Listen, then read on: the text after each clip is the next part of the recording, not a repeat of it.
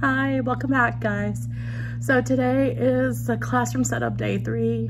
Right now I'm going to start moving around stuff and just putting stuff in place and seeing which bins fit where in the shelves so that I know where I can put some of the bins and where I need to put the other bins, and just to determine what supplies I have, because I'm not sure if I have enough or if I need more, or if I need more to go find more books or stuff like that. So I'm just going to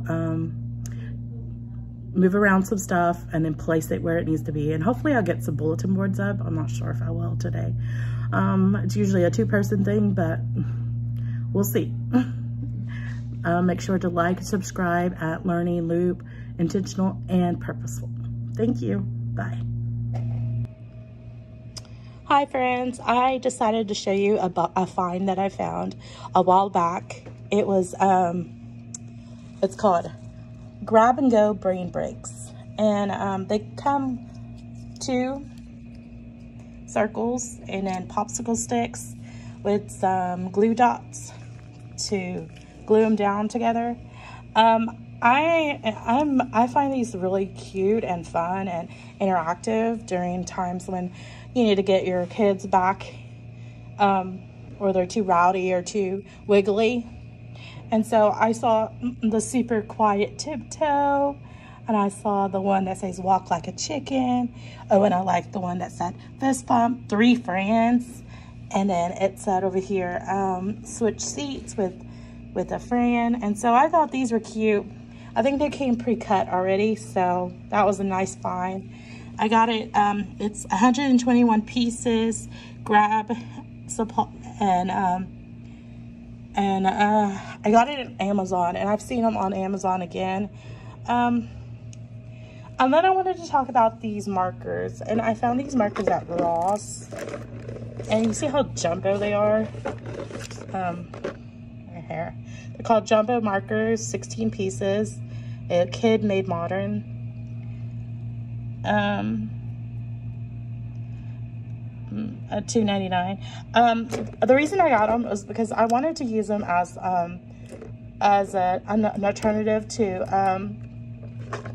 anchor chart markers, and I was looking at them, and they have really beautiful colors, and they look very sturdy, and I'm going to try them out this year and see if I like them or not. And I guess I'll give a review later when school starts and stuff. I'll write out one. I'll give you a preview of one, just a sec. Okay. Just a sec. Okay, let's try that again. Learning Loop. It looks good. It feels good. It's kind of tiny, so it's not that heavy in your hand. Learning Loop. Intentional. And purposeful. And it's not. Oops, I ran out of space. Oops, and I'm writing with one hand. Okay, there. Let me see if I can fix it real quick. Anyways, it didn't dry out, so that is a promising marker. I would recommend it. Okay. I'm gonna pop. Hi guys, so now I wanted to talk about this learning resource item that I found. It's I don't have the original box right now, but I know it's bucket fillers and bucket dippers. It's called something else possibly, but on these are so cute. Look at these. Okay, this one says not following the rules. It's a cloud, interrupting, and then look at this, lightning, not listening. Let's look at this raindrop, fighting.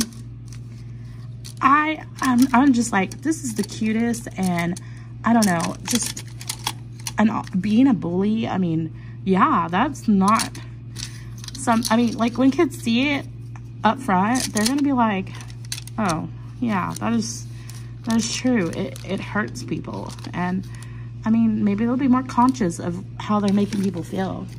But look at this one. This one is the fillers. And this one has sun for sharing, using inside voice. And then, oh, the heart one. And using good manners. I mean, I can see many ways of using this. I mean, I could use it one day. I mean, I know I'm going to use it in the beginning of the year, using kind words to explain bucket fillers and bucket dippers to my kids, so we can go over some of our promises for the school year, being kind. And then I know that I'm going to use these possibly throughout the year to remind them, taking turns. I mean, you could also even like pull one out and just say, okay, so I saw someone being respectful. And then you can use like a Sharpie and or a Visa the Visa dry erase with wet dry erase, and write their name on there, and then put it in a bucket, and then in the day pull out some, just pull one out and say, oh, okay, so let's go over all of them, even like say, oh, okay, acting responsibility, let's congratulate Johnny for being acting responsible today, yay. And then we can do some cheers, and then say, okay, following rules. Oh, Emma, she was following rules today, let's congratulate her. I mean, there's so much stuff you can do with these. These, you know, we're not going to put anybody's name on there or anything, but I mean, this was a good example to look at during the beginning of the year. You could always put it inside the safe place so that kids can just like reflect and look at them. You can, and then always go over them. It's not something to like highlight, but it's something to think about, talk about. You could even have a day like, oh, okay, let's talk about not following the rules. What are some examples? Or did you see some examples today? Don't name names, you know, or something like that. Or, you know, and model like, okay, interrupting. I was trying to read a book today, and I read aloud, and I had a lot of interrupting chickens today. And then you could write on the back of it. Oh, you could even write on there and say, oh, it made me feel upset, you know, and then put it in there. And then at the end of the day, pull them out and say, okay, I remember being interrupted, or the class was being interrupted, and it made us sad. Or not listening, it made us scared or upset or mad. And so, I mean, there's so many ways to use this.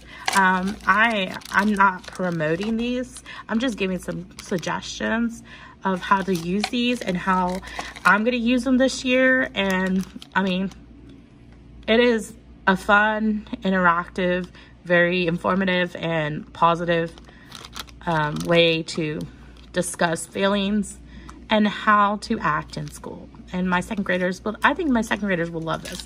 So I'm excited to use these. I am so glad that I won this in a raffle, a PD that I went to. So thank you.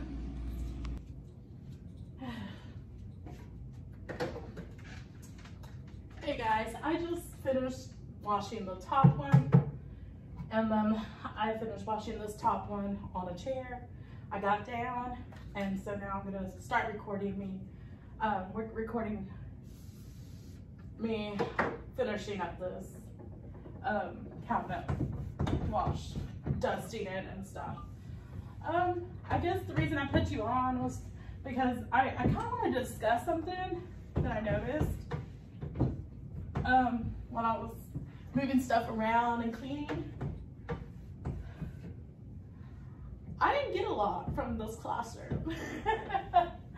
No, I'm not complaining. I'm not complaining at all. But what I'm noticing is that I had Past Teachers Centers,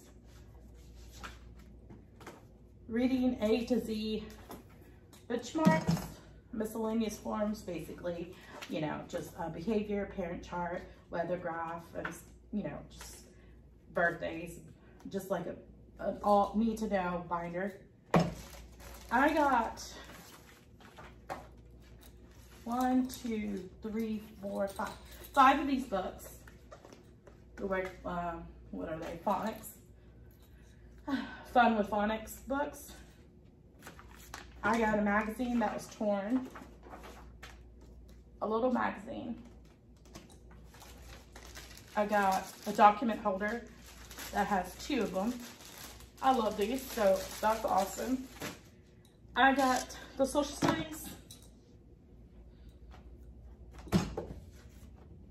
textbook, Alexander the Great, The Terrible, Horrible, No Good, Very Bad Day, The Cat in the Hat, No Wonder, Discover New Things in 2017, and of course, Sinners, a box of cut paper,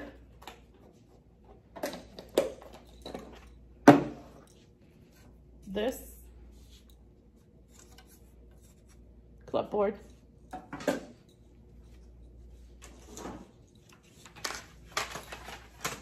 one clipboard, 2, 3, 4.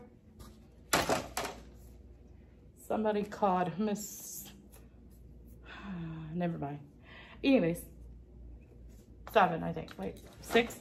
1, 2, 3, 4, 5. Oh, 5. 5 plus the mini. Of course, if you remember the video, the first few videos, Christmas lights, 2 of them. They work, so I kept them. When I saw this the first time, it said whiteboards, and I was like, yeah. No whiteboard.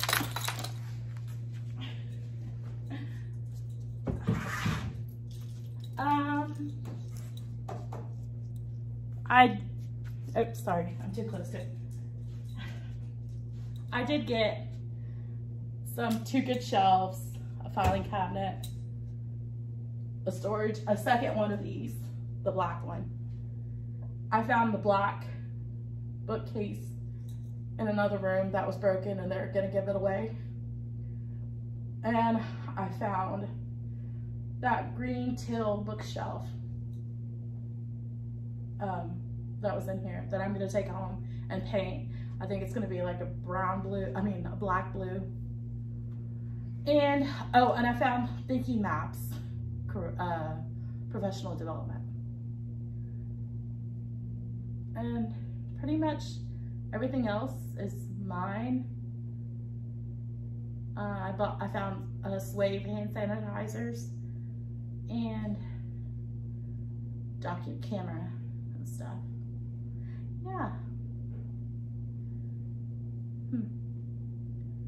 I better keep track of what I buy, or I might go a little overboard.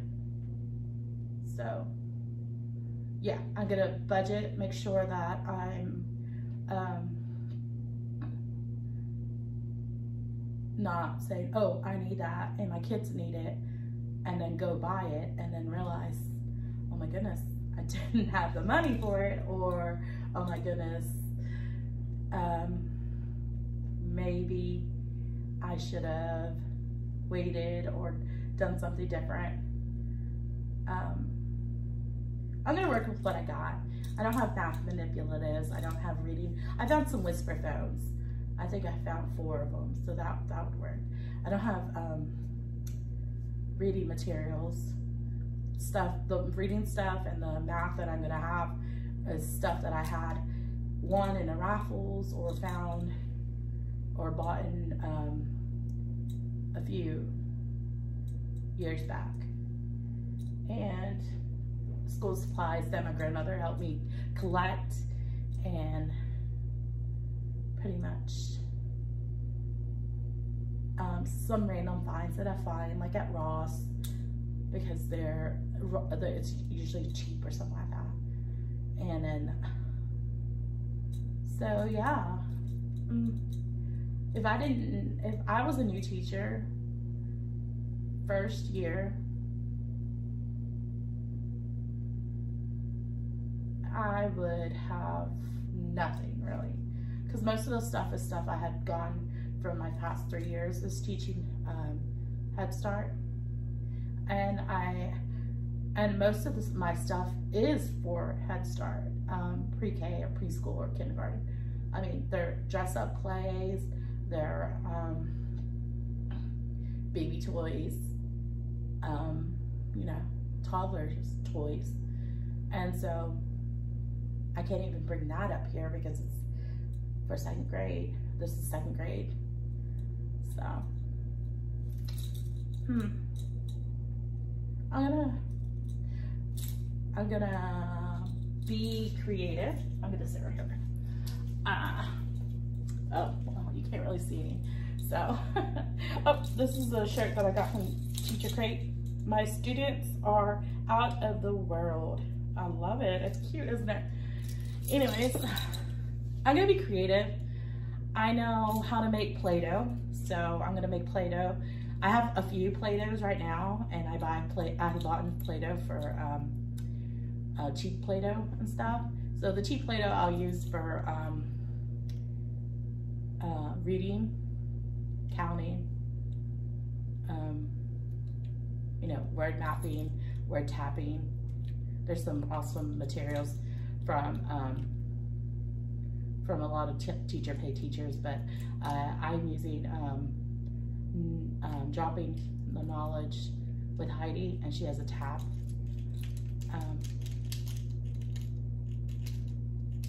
Tap it, cover it, worksheet centers. I know there's a lot of Poppets, and I do have Poppets, so luckily we're bringing the sensory, because I have sensory stuff, so I can bring Poppets for counting and math and addition and subtraction and reading and tapping and sounding each word out or each diagraph or blend. I actually, I put on my wish list some squishies because, and I put stuff on my wish list so that I remember what I want to buy or remember my ideas, because if I put it on my card or save later or I just totally forget or it gets deleted or something. So it's in my wish list, and so I put those squishy mallows in, well, they're Moki squishy pillows, and I'm thinking we can use them as counters to have subtraction and addition, and then we could squish them like Poppets, and I thought that would be really cute.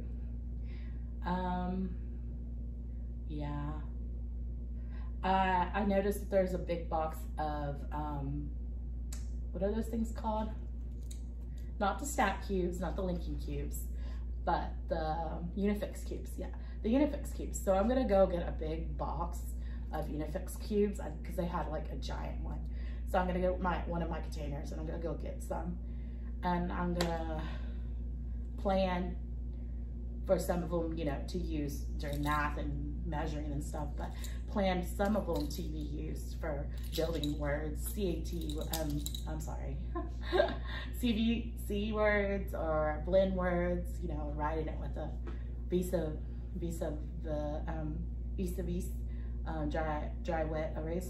wet erase marker, or Sharpie, of course, because you can always wipe it off with another dry erase marker and stuff. We use pom-poms, straws, I have that stuff, pipe cleaners, I have clothespins that we can use, clip cards, and of course we have the write the room activities, so we can have that. I'm gonna use a lot of dry erase pockets because I don't have dry erase boards at all. So,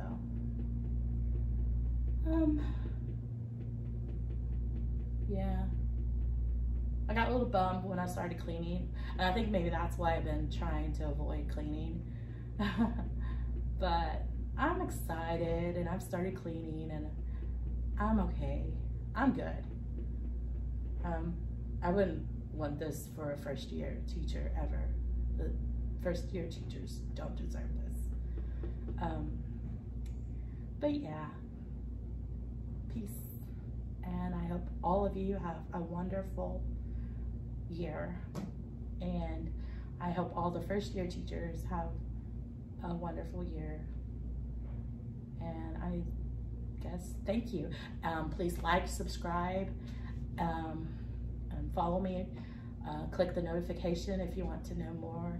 I do put posts and polls and the polls. I did put a poll about the birthday cups, and yep, I'm gonna put them up there because once we start taking like 1 or 2 off, or like, you know, 10 of them, half of them are gone, it's not gonna look so cute up there.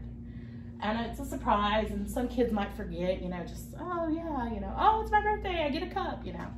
So yeah, I'm gonna put them inside. That's a good spot because I'm not tall, I'm 5'1", so me reaching is not gonna happen. Okay, I'm gonna leave y'all. Y'all have a wonderful weekend, Saturday and Sunday, okay? I don't know if I'm gonna, I might work on prepping some materials and getting my first week ready, first month ready. But it is ready already. That's ready, and my centers with Lucky Little Learners is ready. I got Toothy for addition and subtraction ready. I'm just waiting to start planning with my team, which is a wonderful team. I love my team. They are all unique and wonderful. And I'm excited to start the year. I'm not ready because I haven't done any of the bulletin boards. I've been slacking, I know. I'm sorry if that's a bad, what's it called? Bad image or bad example for first year teachers. I do start in August 7th, and August 3rd is my Meet the Teacher night, so I do still have this week that's coming. And so I'll get that done. I've been really trying to determine where I really want everything. So I'm thinking right here. I actually found this pocket chart that I had in my materials, and it is humongous. And I'm thinking, what are you gonna use this pocket chart for? It's so humongous. Do you see it? It's like, I don't even know what size it is. I can measure it, but it's like humongous. I'm gonna put it right here. This is gonna be word play, word work, and writing. So I'll put a big bulletin board right here. Put this right here for the kids. I mean, there's a magnet here. So there's gonna be letters. I have this really cool idea right here. So hopefully it works out. Yeah, I'll keeping you informed. So you go, have fun, enjoy the weekend. I'm gonna enjoy the weekend. Thank you, bye. Okay guys, ADH brain, look at it. I finally did it. I was focused and I did it. Yes. Blush, better than paper, better than paper. And look, its name is Blush. Okay, now to decide on the border and staple it on there. Yeah.